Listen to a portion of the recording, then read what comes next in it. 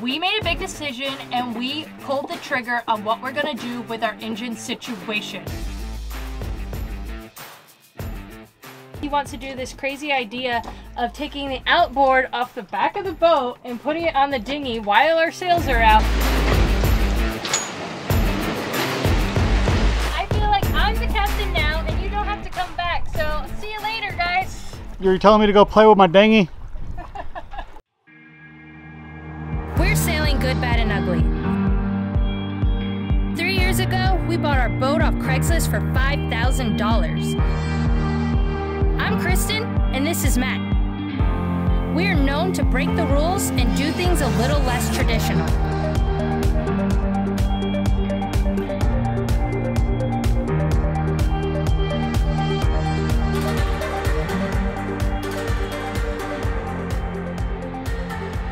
Hit subscribe to join the adventure. Thanks to our patrons for keeping us going.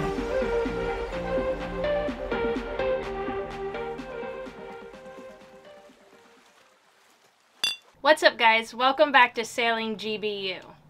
Today we are going to change our backyard. The cool thing about having a boat is if you're sick of seeing your surroundings, you can just move them. So that's what we're going to do today. But we have an interesting opportunity today. There's Tropical Storm Peter is just to the east of us right now.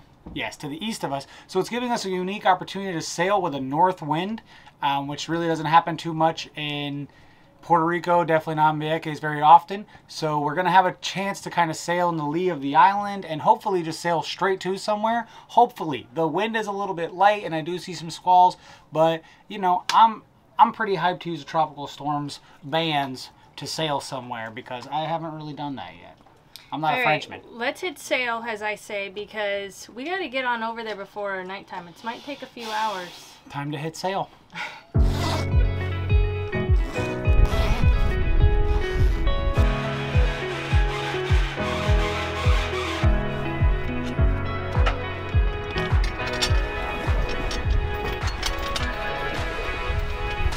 So you should be able to steer out. Okay.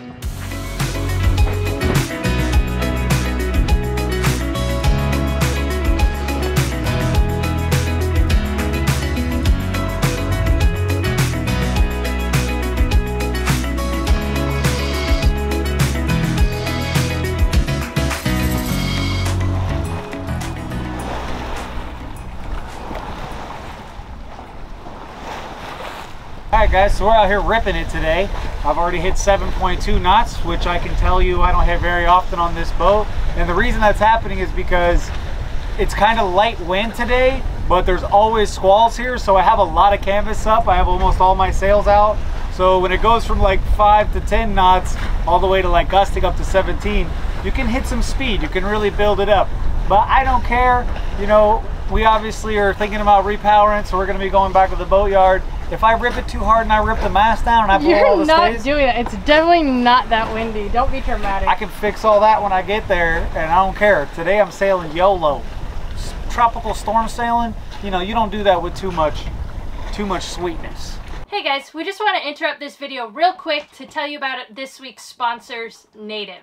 Native has came up with some really great deodorants that we've been using for the last 4 weeks. Not only do they have really great scents, cotton and lily for sensitive arms, charcoal for guys, we have coconut and vanilla, and cherry and vanilla macaroon. It's also a really great dry texture that lasts all day. And trust me guys, lasting all day is pretty important because as we've learned in life, cruising and sailing, this is an outdoor lifestyle. You sweat. Native helps you not be the stinky sailor, but still do it in a less impactful way. Also, they commit 1% to their plastic-free containers sales to environmental nonprofits. And I know a lot of you are wondering, what are the ingredients in the product? It's aluminum-free and paraben-free, vegan and cruelty-free, and they have a lot of simple ingredients like coconut oil and shea butter. Another cool thing about Native is their plastic-free deodorant. It's actually the same formula as their regular deodorant, but it comes in a more sustainable paperboard packaging. So make sure to check out Native's new limited edition collection for fall called Coffee House. Normally 3 plastic-free deodorants are $39, but if you use my link and code down below, they'll be $29, and that's 25% off. All right, let's get back to the episode.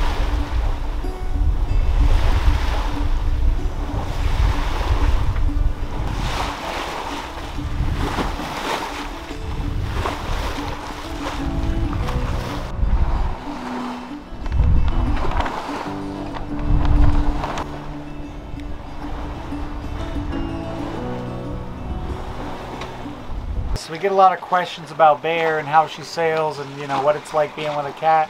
And here's a pro tip. When you're sailing with your sweet baby, make sure you build her a little baby bed basket that she can lay in so it doesn't slide all around when you're sailing, and she has got somewhere nice to lay that's nice and dry and soft so she can, you know, it's important for her to enjoy her sails too. Sailing with an animal is difficult. Not many have for longevity. That I've known or met. It's usually like really a pain, but these little steps you can take to make their sailing more comfortable really helps them.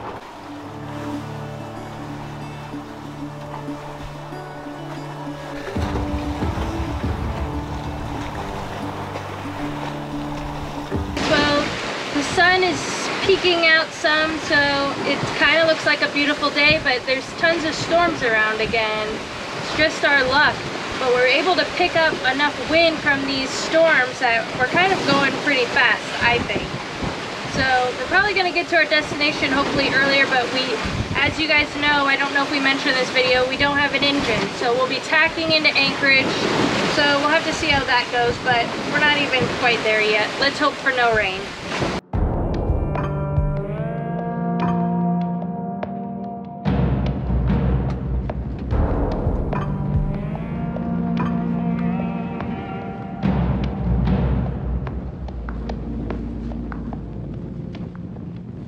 Alright, so that storm's right on top of us now. The wind really picked up. There's some white caps out there, and I had to run the jib in real fast, but I think we're relatively safe now.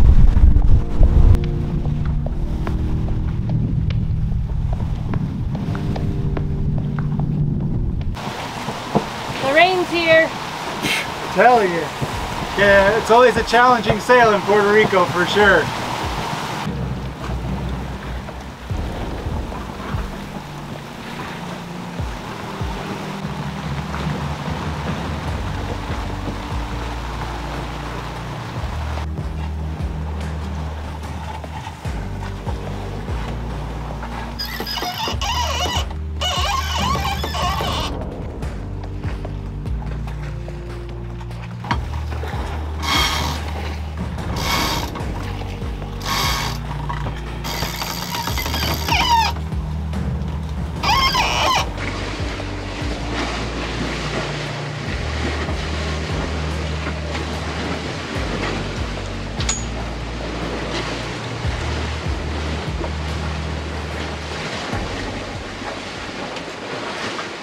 Alright guys, we sailed more or less to in front of our anchorage. We had to dip and dodge a couple storms, and now we're in front of it. I put a little bit of money in the bank going around another squall here, so I think we're going to be able to put in one tack and be able to run right up in there.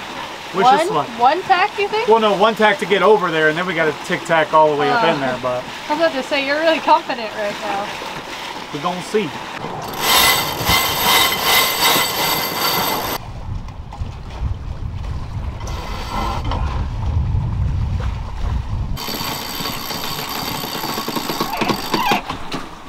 As I said, I thought I put some money in the bank and I could just do the one tack here. And for my Maury Povich fans out there, lie detector test determined that was a lie, and I will be making multiple tacks to get even near the anchorage. So, sorry.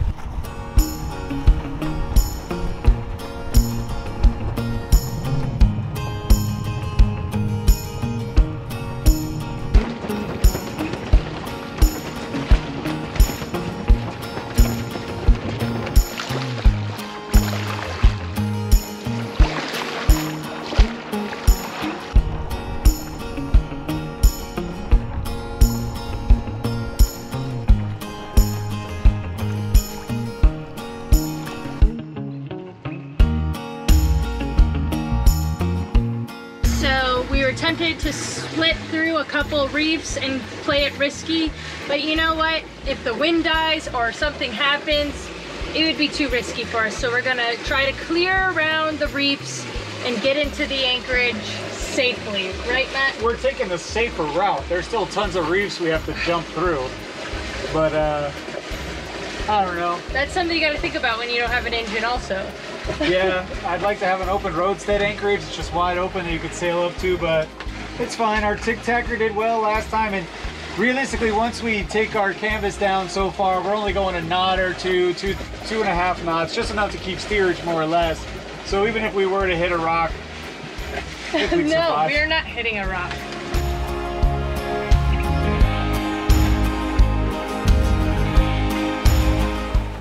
It's so quiet and calm out here, guys. It's unbelievable. I'm surprised that we're not even in the anchorage. I mean, there's barely any wind, so we're going in pretty slow. We put our head sail in and now we're just gonna tack around, but there's not a single car noise you can hear from miles away. So calm and so light of wind, you can see all the way to the bottom of the ocean.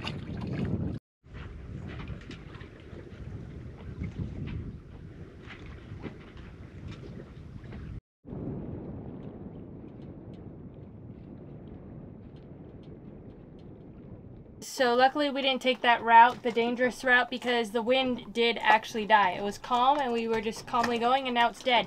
And Matt's saying he wants to do this crazy idea of taking the outboard off the back of the boat and putting it on the dinghy while our sails are out. And I said, what if a gust of wind comes while our sails are out and we start going and you're trying to travel onto the dinghy?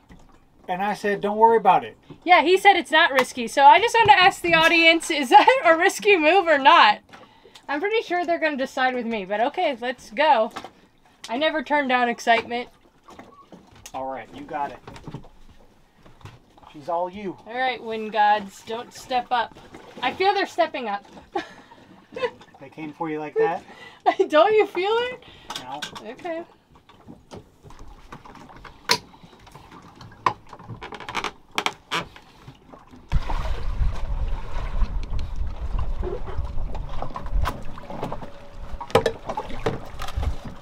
It's all right, guys. This thing's only like 130 pounds. And the wind has picked up lightly, so we are slowly going. So I don't know this idea, but Matt wanted to do it. We're going 1 knot, 1.4 knots, so that's something. You did it! I did it. And the wind didn't pick up too much. Was there ever any doubt? Yeah.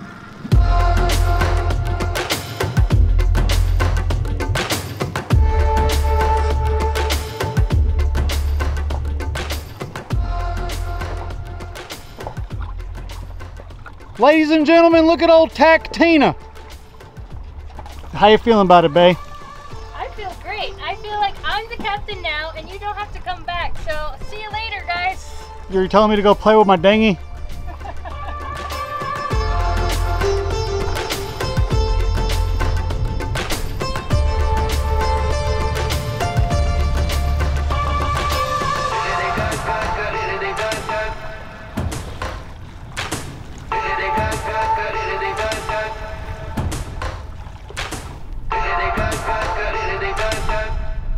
All right, Kristen, now that you're tacking Tina in there, tell me how you feel. Tell me all your emotions. What's going over you as a she captain right now? I feel like I really like self-tacking systems. It's very easy. You don't have to pull the sails to go, and you just plan around the reefs. And it's light wind, so obviously I can't do anything that bad here. So I'm feeling good. Feeling good about this. This is when sailing's nice.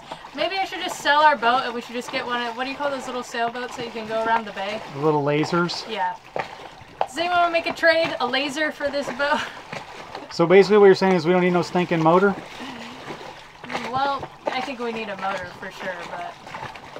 All right, you heard it here, ladies and gentlemen. And guys, as we all know, I'm a really hardened sailor. I didn't put the motor down the dinghy because I planned on motoring into the anchorage. I just knew that as soon as I did that little bit of work, Neptune, who was giving me no wind for about the last 30 minutes, would say, oh, you got your motor on now? Yeah, I'll go ahead and give you a little 5-10 knot breeze to go in on. So I know how to trick you. As some people would say, it's not reverse psychology, it's reverse psychology.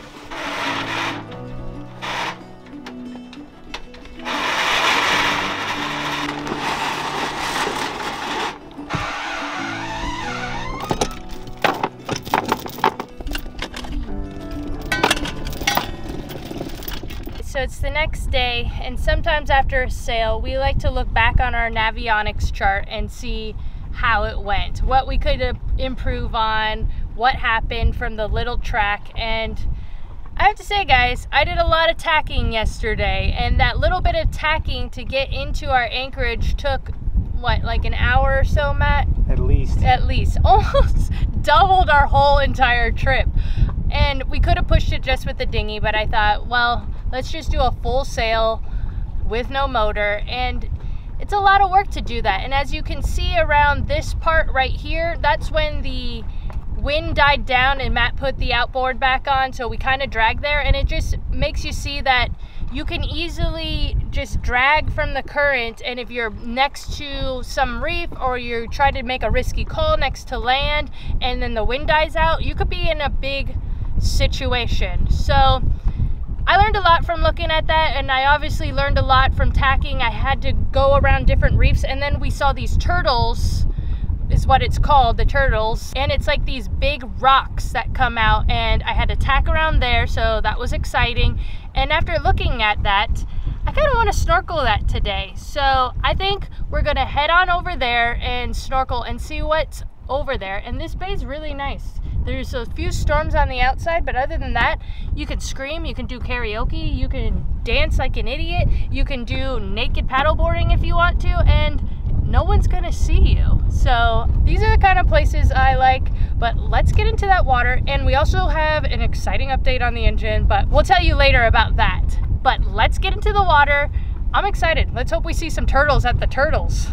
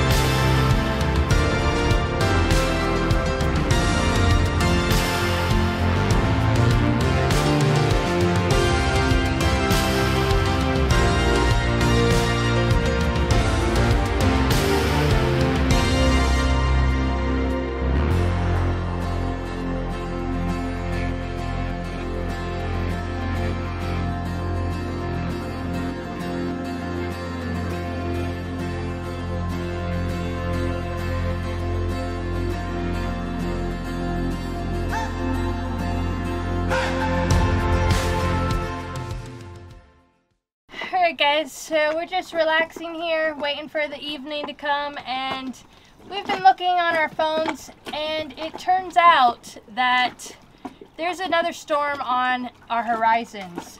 it looks like in 10 days it could be really bad for what it's forecasting right now, like 130 miles an hour. But that's 10 days in advance, so it could be a lot of different things. But I keep saying but, so cut out all those buts, Kristen, in the future in the editing. Anyways, we are going to be, I guess, planning on what we're going to do for the next week on that situation, but you never know how it's going to be. Yeah, we gotta wait a few days to see exactly where the chips are gonna fall, but looks like we might have to pop our mouthpiece in for one more kind of rough storm here. Hopefully it doesn't go, but it could. So we'll see. Stay tuned. But on better news, guys, we made a really big decision. I know you guys have been waiting to hear this, and if you haven't, well, I'm gonna pretend you have. We made a big decision and we pulled the trigger on what we're gonna do with our engine situation. Yes, we did. We did it. We decided, we went ahead and put a deposit in for a 30 horsepower Beta Marine.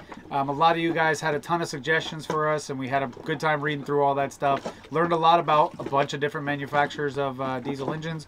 Learned a ton of things that we didn't know, but we decided to go with the Beta for a few reasons. One, pretty much the biggest reason is that it could get here the fastest, but then also they came highly recommended. Everyone that has one really, you know, speaks highly of them. And then I was just looking over the spec sheets. They don't have any like internal computers or things like that, so they're easier to work on. You can get parts, and they're just overall look pretty tough, look like the simplest solution to our problem. So pretty excited about that. Gonna be a lot of work for sure to get that done, and it's gonna take a while to get here, but not as long as the Yanmar would have taken us. So yeah. November, around the beginning of November is what we're hoping for. Fingers crossed, everybody, that it comes by then.